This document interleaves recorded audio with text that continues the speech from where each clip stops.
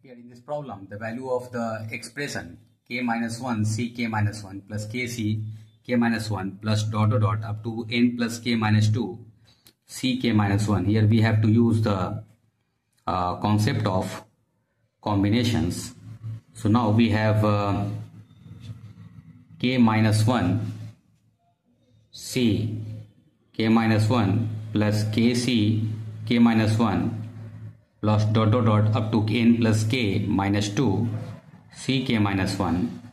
This will be equal to kck plus kc k minus 1 plus k plus 1 ck minus 1 plus dot dot dot up to n plus k minus 2 c k minus 1.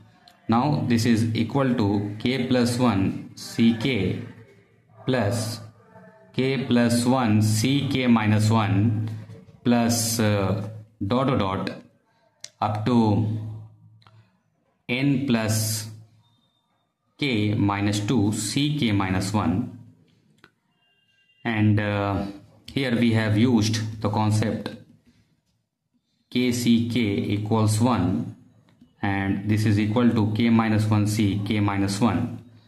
Now this is equal to k plus 2 ck plus dot dot dot up to n plus k minus 2 ck minus 1, and this is equal to n plus k minus 2 ck plus n plus k minus 2 c k minus 1, and this is equal to n plus k minus 1 ck. So finally we have